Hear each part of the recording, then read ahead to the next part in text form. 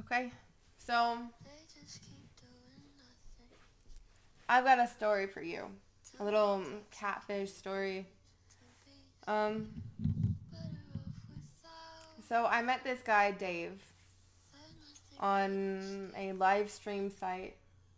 Kind of like Twitch, kind of. But, we were just chatting one night. I'm talking to all my fans and all this. And he sees a guitar in the background. That one back there. And he says, "Do you play that guitar or is it just a prop?"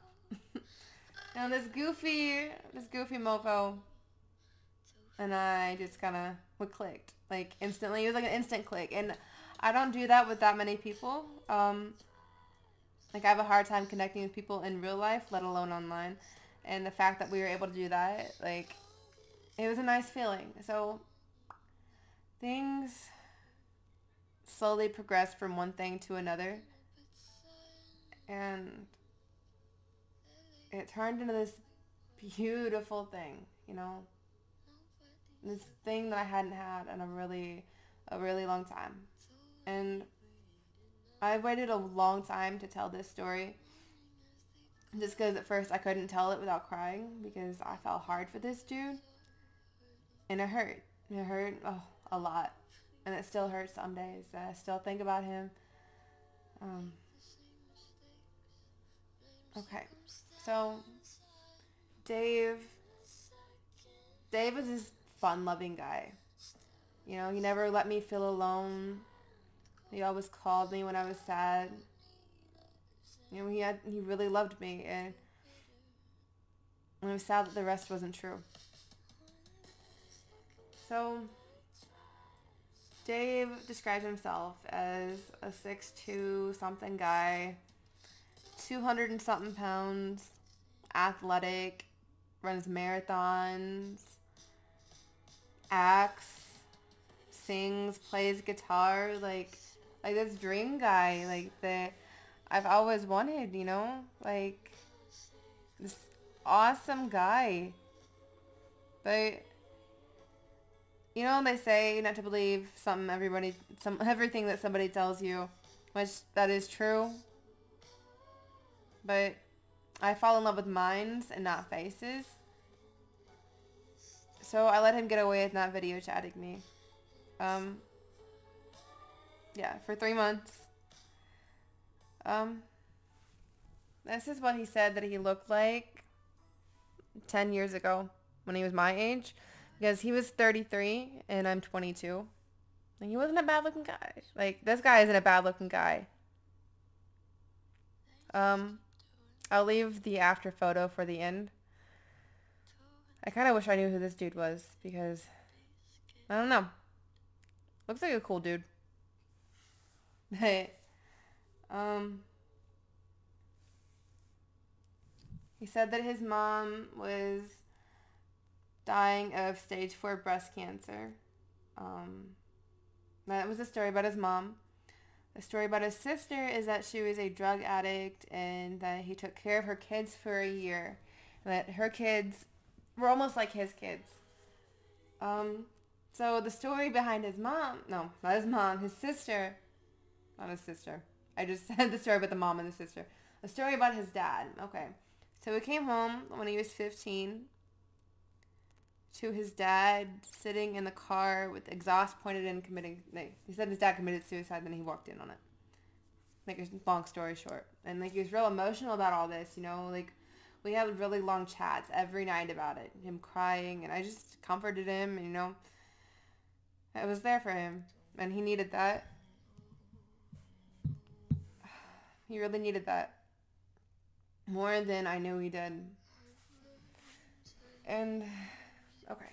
So, he said that he was this businessman, that he was a salesman, that he sold guns and ammunition across the country, and, like, to big rich guys, like, gold encrusted, like, handguns, and, like, it was real factual, so it sounded really legit. You know, nothing's ever as it sounds either. So, there's that. He made me feel like I was the best girl in the world, you know? Like, I was so good to him. And every night, he'd be like, are you sure you love me? Are you sure you're not going to hurt me? Are you sure you're real? Are you real? I should have asked him if he was real. But I didn't think to. Yeah. So, we were supposed to see each other on Valentine's Day. Like, he was supposed to come here. And he said his mom was on hospice. So he had to cancel the trip. And that same week, he tried to get me to come down. I'm like, no, no, no, no. I don't feel comfortable with this. It's my first time. I want you to come here. And he was so upset about that. Like, unreasonably upset for someone who could just come here anytime. As he said. I'm like, okay. Whatever. Be mad. It's okay. I love you. Don't worry about it. Actually, I didn't tell him I love him back, like, at that moment. Like, he tried to say it, but, like, I wasn't ready. And he was upset about that, too. Like, it's a weird thing to be upset about, but you can't just force someone to be ready. And then a week or two after that, I don't hear from him all day. I got a text from someone claiming to be his nephew, and then his niece, saying that he'd been in a bad wreck, that both of his legs had burned, or maybe one leg had burned, something like that. Like, I got a call later that night saying he'd been hit by a semi. That it just drove off, his seat caught fire, and when they pulled him out, he was still on fire. So here I am freaking out, confessing my love and all this shit. I did. I confessed my love that night. And it was a really, really hard month. Like, he was always doped up on some painkillers, but there were some funny nights, you know? Some really funny nights. We talked about a lot.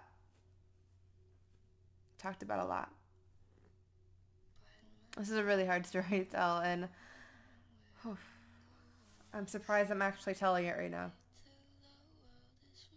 And then he said he had non-Hodgkin lymphoma, which I wasn't worried about that, because that is the most curable form of cancer. Like, I am freaking out about that, you know? It gets curable. So, there came a time when I didn't hear from him for 3 days, and I freaked out.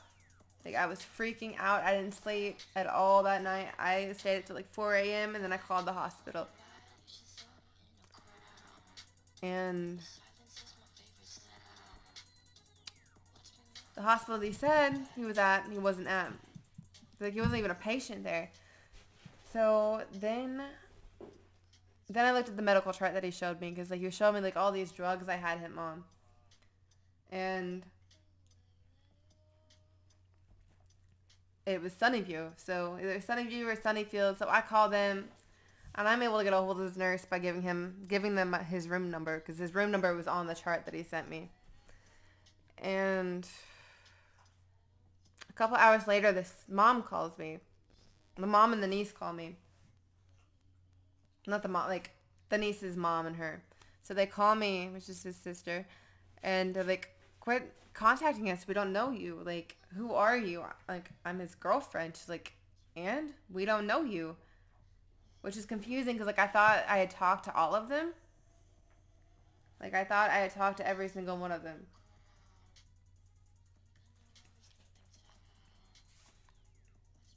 Like, that's weird. Like, I didn't really know what was going on at that point yet. They just said that he was on a ventilator and he wasn't doing good. So I go back to work. This. I get out of work and I'm on my way home. And the mom calls me. The mom that he said had died. Okay.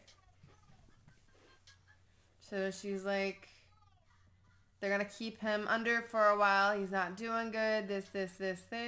How long have you known him? This. You know how moms act, you know. And I'm like, are you his aunt? He says his mom passed away. He's like, I don't know why he keeps telling people that. I'm like, Okay, so in my mind, I'm like, keeps telling people that, like, where's the story? What's actually going on? What's happening? What has he said? What is he doing? Anyways, so fast forward maybe a week later, and I call again to try to get some answers. That's when I found out that he's dying, and that he was a 600-pound dude. He never got into a car wreck. He'd never had a job in his life. I never talked to his nieces or nephews or sister or anyone. Nobody knew about me. Oh, and there was this inside joke about some, like, a Milk Duds nickname. That wasn't true either. Oh, and a week previous, he had gotten me to send in $200 for a dog sitter because they were going to take his dogs to the pound. That didn't happen either.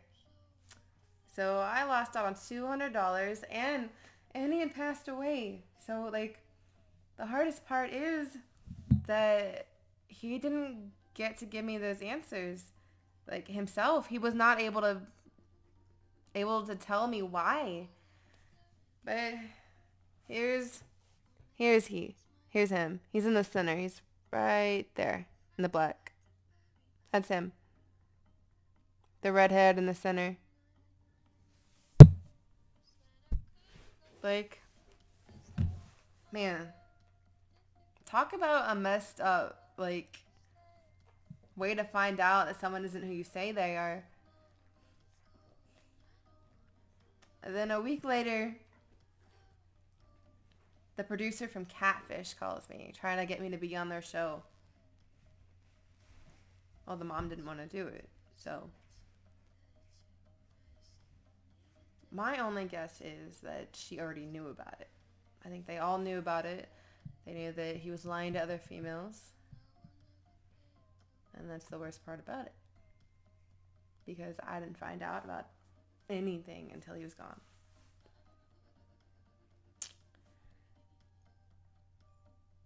So, I guess that's the conclusion to my story. I might go back and edit in some more. But, yeah.